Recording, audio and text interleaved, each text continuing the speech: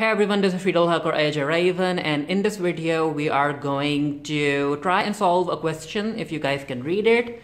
This is a question that students that are learning computer engineering tend to be given in their first semester. I have my cousin over on my left, and you might have seen him in my previous videos. So the question is, if you were to construct an 8x8 chessboard, how many squares within that chessboard would there be in total? So on the right, you guys can see that we have this 8x8 chessboard, which means that there's 8 columns and 8 rows. So now my cousin Shahir is going to explain to you guys how you can come up with the answer about how many squares there actually are in this 8x8 chessboard. So Shahir. So basically, when we see an 8x8 chessboard, we only see that there are 64 blocks in total. Like it's 1, 2, and then there's 64 in total. But if you see it more carefully, you can see more squares being constructed within this 8x8 chessboard.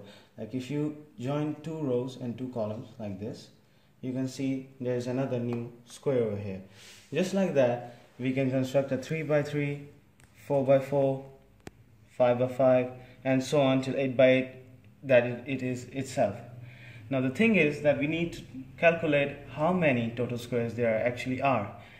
So we do this, that we calculate how many squares are being constructed in a row and in a column if we go by 2 by 2.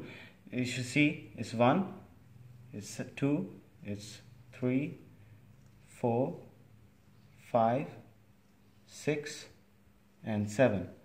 Just like that, if we go down there, or just like this, if we go straight, there will be 7 like this in rows and 7 in columns.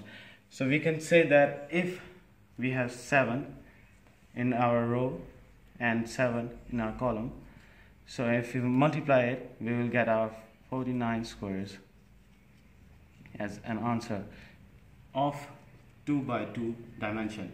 Just like that, if we go 3 by 3 dimension, we can see, as you can see, that it's 1. Then if you go like this, it's 2. Just like this, if you go, there was 6 in the row and 6 in the column. So you can see 6 in the row and 6 in the column. That will 36 squares. If you go on, so that each time you go, the number of squares decrease.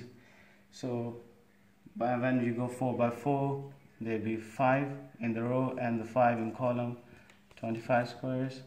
And you go 5 by 5. As you can see, there is a relation in it that goes like n minus 1. Each time you go up, your total number decreases. N minus 1, you can say that. And it's a 4 by 4, 16. Then this dimension. And this is your total number of squares.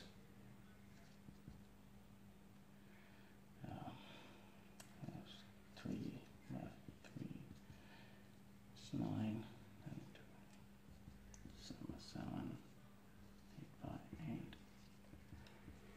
1, 2. So 4 and 1. When you go total these numbers square, you get 204 squares. You can write it just like whatever you want to. This is your main answer to the question. So the thing is that you need to keep your eyes open how you see the picture. All the trick lies in the picture.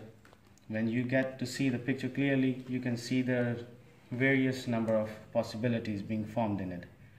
And because the question was within the chessboard, now if your question doesn't actually state within, that this entire outline can be a square, can this be considered a square as well? Yes, it can be, because it itself says that it's an 8 by 8, like it goes 8 like this and goes 8 like this.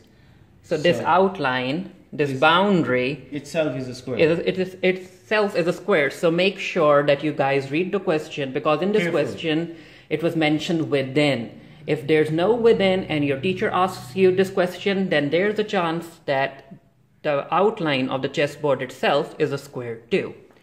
So anyway, if you guys have any questions, let us know down in the comment section below. And here's to hoping that my cousin was able to answer this question in a manner that you could understand.